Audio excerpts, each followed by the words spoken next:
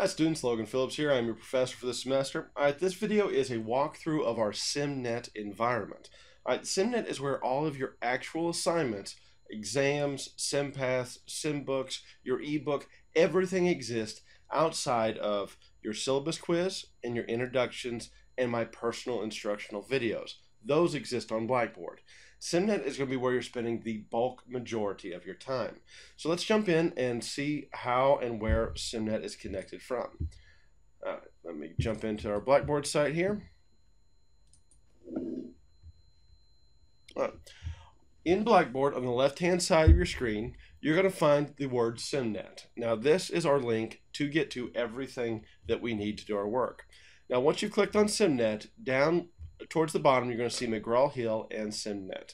And this is where you can actually access and go to your McGraw-Hill SImNet course. So if you click on the Go to McGraw-Hill SImNet course, it's going to bring open our SImNet active course. Now, I'm going to switch over to student view real quick. This is our real class. You can see the names are the same. It's PowerPoint Multimedia. This is an 8-week course. It's from the spring of 2000, or the spring semester 2016, and you can see our CERN number and our section numbers here. Now, SImNet is one of the easiest environments to actively work in. Everything is based on simulations, which is why we have Simulations Network. Now, on the left-hand side, all of your assignments are going to be set to the pacing schedule. Now, the pacing schedule is available on Blackboard, but for the assignments in the pacing schedule in SImNet, the important thing to remember is there is one deadline that is absolutely required. That is the final Tuesday of class, the final week. When anything not submitted by 11:59 p.m., the final Tuesday class will be reverted to a 0, and you'll lose all your points. Now, in the top right-hand corner, we have a calendar. On your calendar, you will find all your assignments that are due and what date I suggest you accomplish them by. If we go back to our SImNet home, which you can accomplish by clicking on the word SImNet, on the left-hand side, you can see all the assignments. You can then also break them down into the things that are coming due soon, the things that you have submitted, or into individual pieces. Yeah, so if you want to go into our Simbooks, you can click on Simbook specifically. Now, I started with Simbook because there's a few pieces that I need to talk you through. Now, the Simbooks are divided into graded and ungraded pieces of our class. So let's open up Simbook Chapter 1, Creating and Editing Presentations. Now, once you click open it, it's going to show you exactly what's due, and if you scroll down, it will show you what pieces are due and what points are associated with them. So like 1-1, Creating and Opening and Saving Presentations, is valued at 4 points, while Pause and Practice 1.1, Create and Presentation, is valued at no points, none. So this is not a required. Now, it's still there. You can still accomplish it if you would like to go further in depth, but for this class, this particular assignment piece is not going to be graded. Now, once you've accomplished something, it will check mark it and tell you what your grade is and how you've done. Everything in SImNet you have 3 attempts on. And if you need more attempts, just ask me. I'm more than happy to give you more. This is all based on repetition. The more times you do an assignment, the more you're going to remember about it. So if you need an additional attempt, just let me know. So let's go ahead and open up the Simbook itself. If I click Open Simbook, I'm going to be able to go through all the individual pieces. If I click on the individual pieces down below, I can go directly to that section. So if I open up my Simbook, the first thing you're going to see is our chapter overview and our learning outcomes. These are what I'm expecting you as a student to be able to accomplish once you've completed this particular chapter. Now, you can navigate your Simbooks by the right and what will be a left arrow on the right hand and left hand side. But you need to make sure you come down and scroll all the way down in your Simbooks. Now, these pause and practices are case studies, they're extra work, they are ungraded. So we hit next, we have a creating and opening and saving workbook. We can scroll down and read the book until we hit these 3 buttons: show me, guide me, let me try.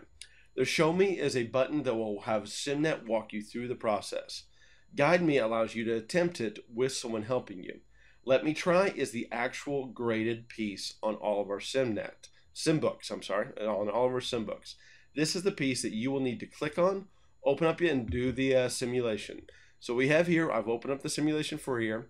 It's going to give me instructions of what I need to do. Open the Backstage view and create a new blank presentation. So I can go File, and I'm in Backstage view, New Blank Presentation. It will tell me if I'm correct or incorrect. If you've done it wrong, it's going to give you 2 more attempts to accomplish that step. Now, once you've done it, all you gotta do is click to close and let me try. And when you go back to your grades, we can close this here. It will now show you as completed on that section. So the chapter overview, I accomplished. Creating, opening, and saving presentations, I earned 1 of the 4 possible points. So make sure you're opening those up and doing the let me try. The let me try is the graded portion. Now, if you get down here, you see chapter summary, check for understanding, guided projects. These are ungraded here because they are separated out on your main homepage. If I come back over here to assignments, on the top right-hand corner, we have exams, and there are 3 chapter exams and 1 comprehensive exam. Now, I will say about the comprehensive exam, it covers the entire SImNet environment. You also have an alternative. If you want, you can go to the West Campus and take the PowerPoint MOS certification in the West Campus Testing Center. It is a free test to take because you are one of my students.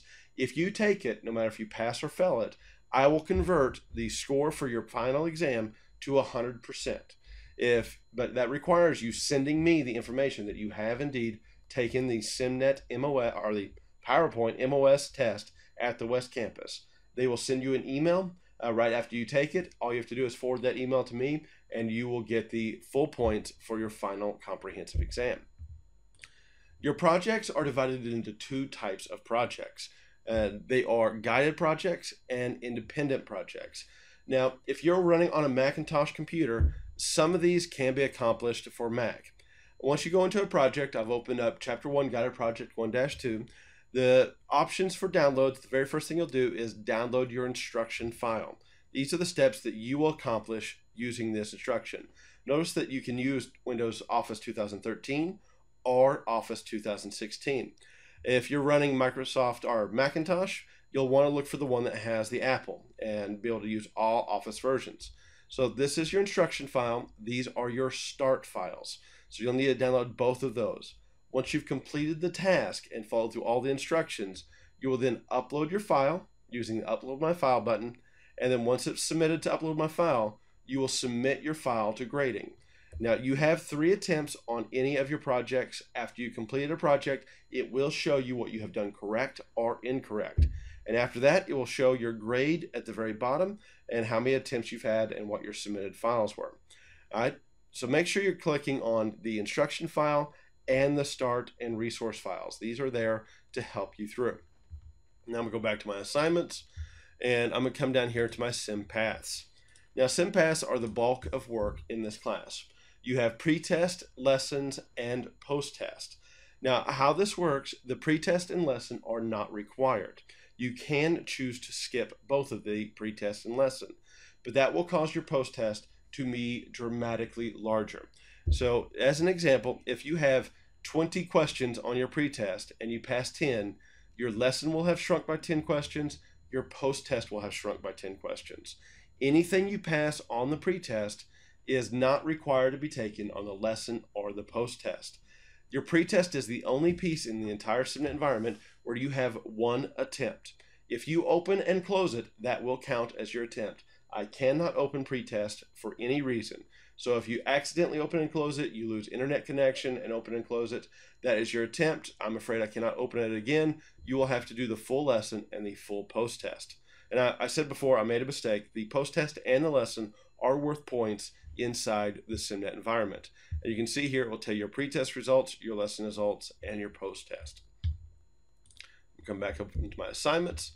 And resources are information and files that I have found that will help you. They are not graded. They are just here for more information.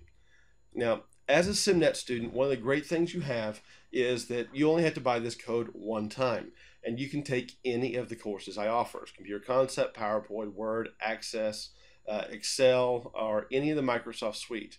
And as a SImNet student, you can access these books for now on. You do not ever have to purchase another book.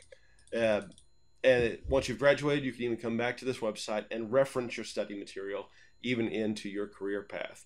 So by taking this class, you buy the code one time, you get a plethora of other courses that can lead you to certificates, both MOS certification, which is worldwide accepted for Microsoft, and TCC certifications, which is pretty well accepted across the board as well.